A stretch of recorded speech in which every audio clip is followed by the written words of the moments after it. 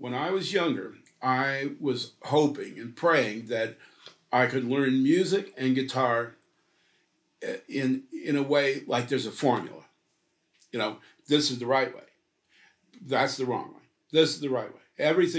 This goes here and that goes there, and everything fits the square in the square and the circle in the circle.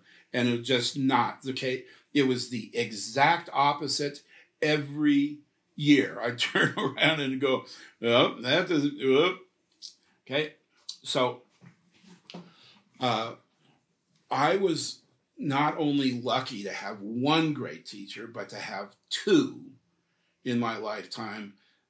And I don't mean great, I mean incredible teachers that had the patience not only to teach me, but all their students throughout their life from different angles, talking about the same topic from different viewpoints.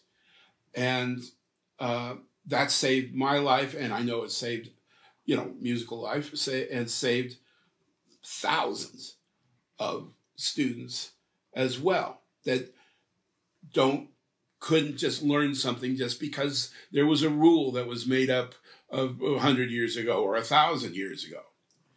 So I am bringing this up because I'm going to present to you the good point about melodic minor and then the very negative points about melodic minor in terms of improvisation on the guitar, and hope that you will say, okay, there isn't just one way to learn something or to do something.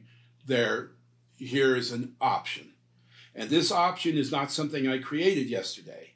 I created it over 40 years ago and can say I have hundreds, if not thousands, of students who have gone through this and successfully and see that the approach is, I'll just use the word, superior to anything else they saw, and anything that seems to be out even to this day.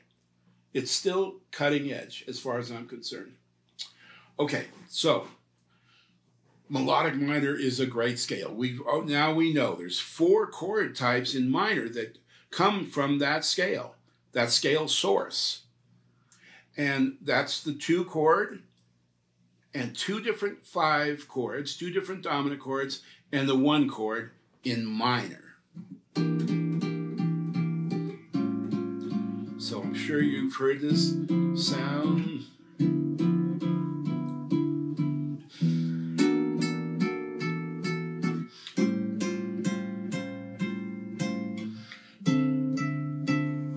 Okay, so there's 2-5-1 in minor. The melodic minor scale has been around hundreds of years. I have no idea when it was created. Let's just agree on one thing. The scale, like any scale, is just a group of restricted tones that somebody decided to tag. Somebody said, we're going to call this melodic minor, and here we go. And in classical harmony, it's had rules. I remember you have to go up in melodic and come back in harmonic, on and on and on. But melodic minor has been around for hundreds of years, but improvisation on guitar has not. Barely 70, 80 years and I mean serious improv. Don't write me, don't say I know about this guitar player in 1910 who actually used, please. You get my drift. And so I'm going to show you exactly what I ran into and what every guitar player has run into in their lifetime as they start to progress and learn melodic minor. So let's start with the 2 chord. The 2 chord in minor, that whole chord stack of 7 notes is called minor 11, flat 5, raise 5. That includes all 7 notes of melodic minor scale. But here's the rub, my friends. Here's E minor, 7 flat 5. Well, that chord comes from melodic minor, but it does from a melodic minor, a minor third up. So that may be hitting you right away if you're not familiar with this at all. yes, we see a chord that we're supposed to improvise over, and now we don't think of the scale from the root. We're thinking of it from another note. When I was learning melodic minor, I knew just a few shapes, and they all started from the root. And so I found myself doing what I call now, and many of my friends and other teachers, we call chasing roots. So here's E minor 7 flat 5. Where's that G on the E string or the A string? Right? And that's what I was doing, and that's what my friends were doing, and that's what some great players were doing that I knew. So I didn't want to do that. That did not work for me at any level. But I'm going to take it a step farther. Another chord now. This is a dominant chord. It's called 13 sharp 11. Well, that comes from melodic minor as well. Only you have to think up a fifth.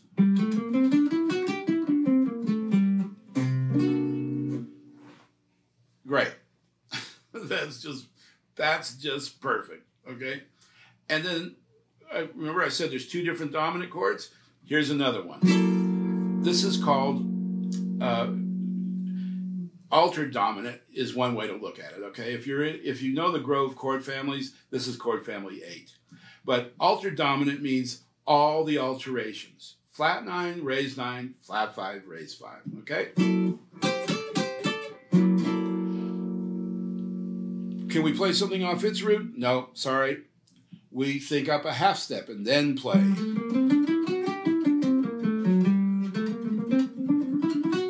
Wow. That's what I thought. I'm in my late teens, early 20s, and I'm thinking, wow, I'm not having fun with this at all. And what I started to recognize is some players went into arpeggio city when they see these chords. And so they saw the interior chord types. There's E minor 7 flat 5, G minor major 7, B flat major 7 raise 5, right? And it sounds cool. You can't lose.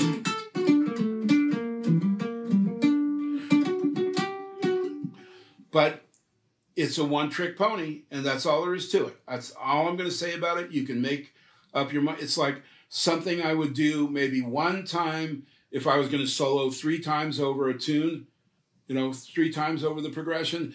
I may say, hey, one of my restrictions is going to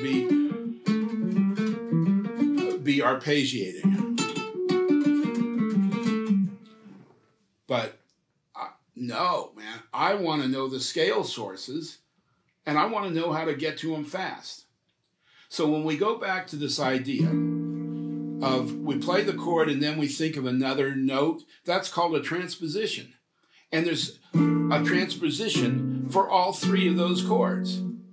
And I just said, I want out of that puppy as quickly as possible. I'm fine with doing arpeggios to some extent, but I want to be able to play a scale just like I would in any other context. And I don't mean playing scalarly. I just mean I want access to all 7 notes. So I can create phrases that aren't just sounding like an arpeggio. So I heard about a scale called Lydian Dominant. And it says everything just in its name. If we take the major scale, here's C major, Lydian means raise the 4 all the time. Sharp 4 is sharp 11, always, for the rest of your life. Lydian means that. Dominant means flat 7, always, forever. Okay?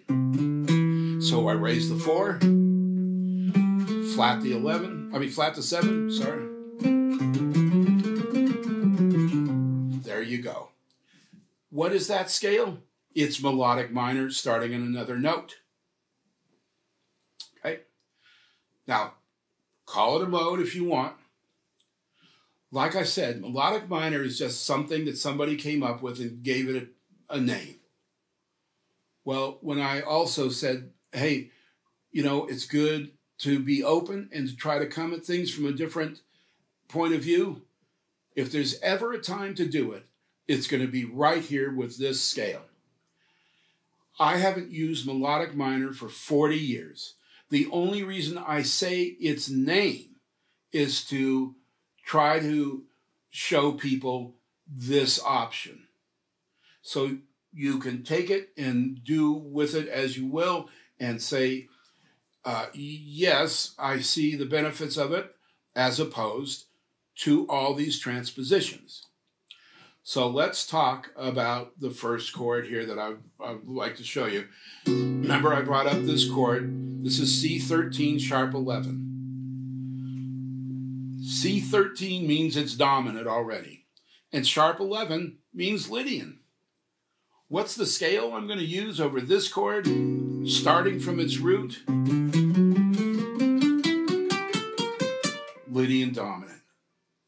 It says it in the scale source, right there. Okay? So why would I ever consider using melodic minor, or, I mean, thinking in those terms? It's the same notes. Period. Okay? So, now there's two other chords to talk about. And please understand, I'm doing this quickly and trying to get a point across in a very limited amount of time. You have to work on this, and we're going to have all kinds of great ways to show you and exercises to get you to the point that I feel like I am.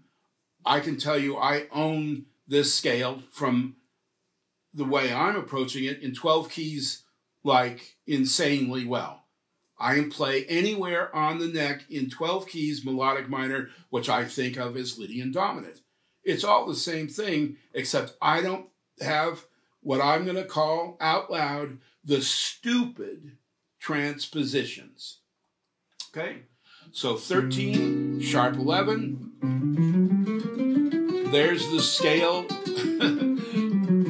that has the chord type in its name, Lydian Dominant. So when I was younger, I was fortunate to learn from one of the great chord melody players of all time. And he would, every time I would go to him, for some reason, he would always get into this idea of reminding me that minor 7 flat 5 is the upper extension of a dominant ninth chord. Okay? And I eventually understood why he was bringing it up over and over again. I learned all its inversions, and what that does is it gives you creative possibilities that you don't have when you're just doing this. And so whenever somebody would say, hey, we're going to play a ninth chord,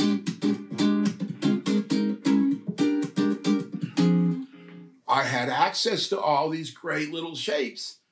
So when I see minor 7 flat 5 or any variations of that chord stack, minor 9 flat 5, minor 11 flat 5, that's all the same chord to me. C13 sharp 11. Now, I know that might be just going over people's head, and I'm sorry, but that's the only way to talk about it. What I'm saying is this chord and this chord are the same chords. They come from the same scale. They use the same notes. They just have a different bass. So some of you may say, well, isn't that a transposition? At first it was, but really, since I was already looking at this as another chord anyways, it's not a reach. So anytime I see that chord type,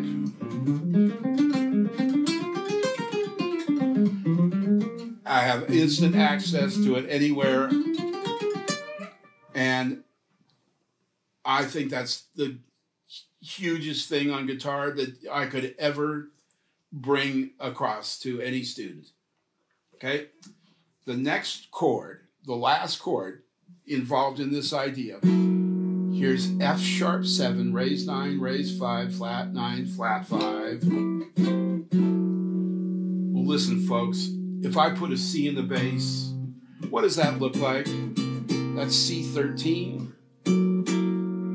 This chord and this chord are the same chord as well, and use the same scale.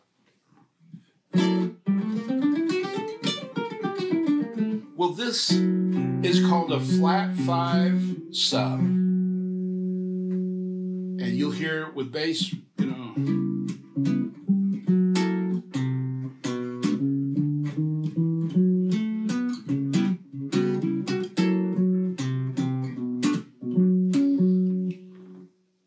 Right? So,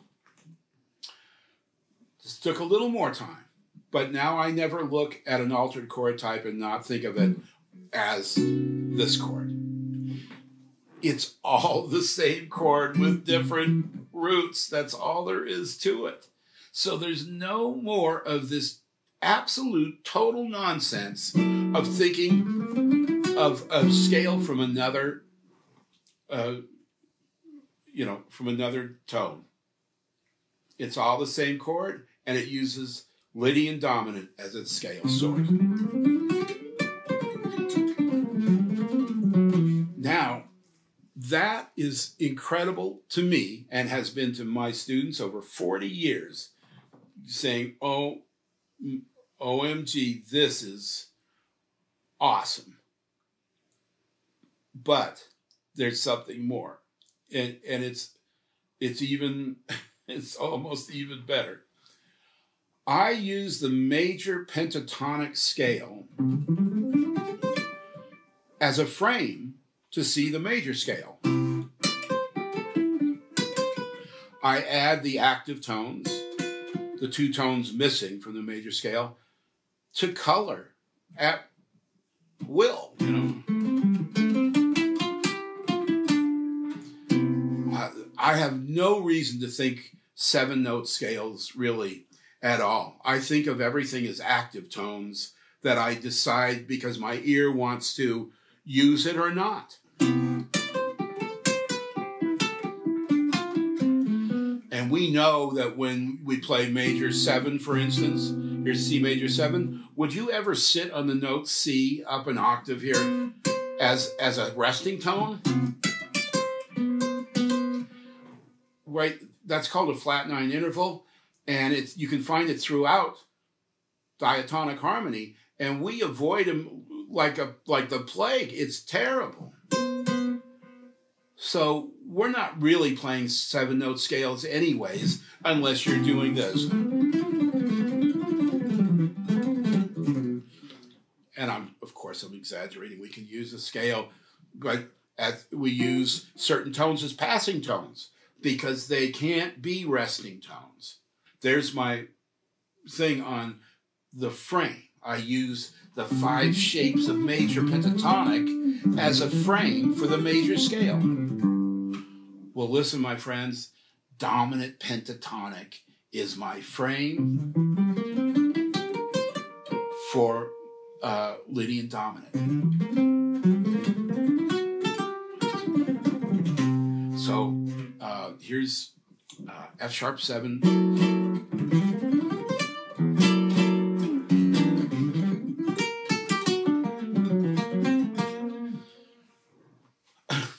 So if you own the shapes of dominant pentatonic, which you most certainly should, it's so useful in everything from hardcore country to bebop.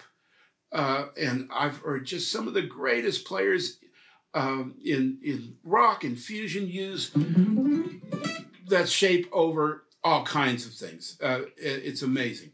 It's such a great and versatile shape. So I use that. I say, okay, here's F sharp altered, F sharp 7 altered, and now I see my 5 shapes. And for those of you who know what I'm sort of a fanatic about sequences. let's see, I'm sorry.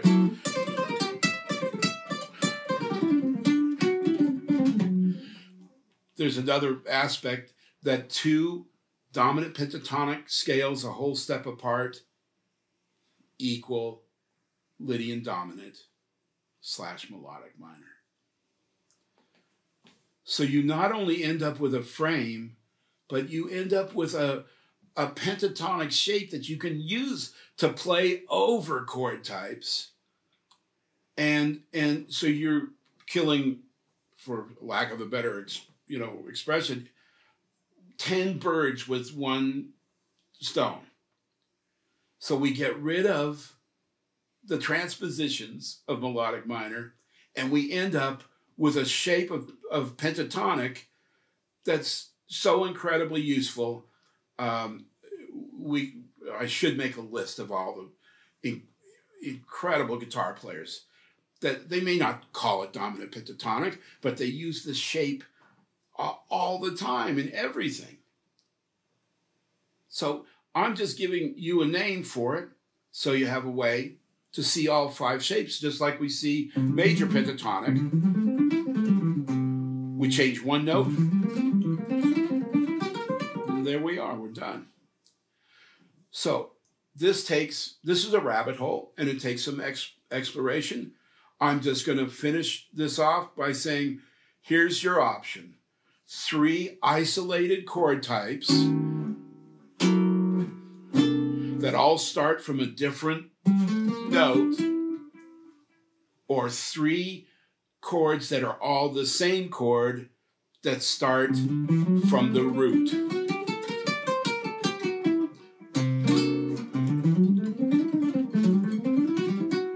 That also give you the option of 2 pentatonic shapes.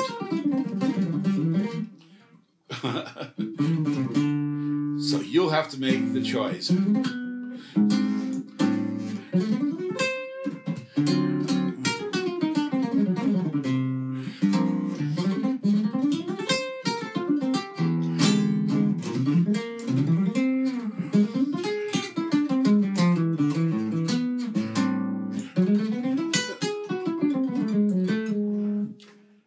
All right. I hope I got my point across there.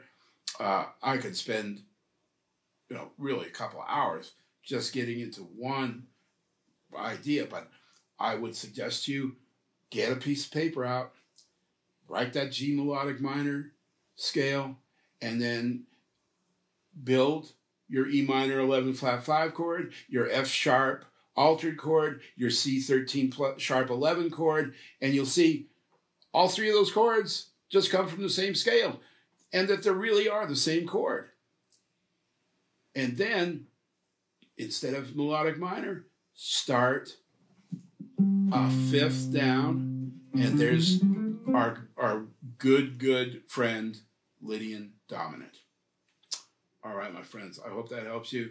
Have fun with it, because it is fun. It's so fun to work on.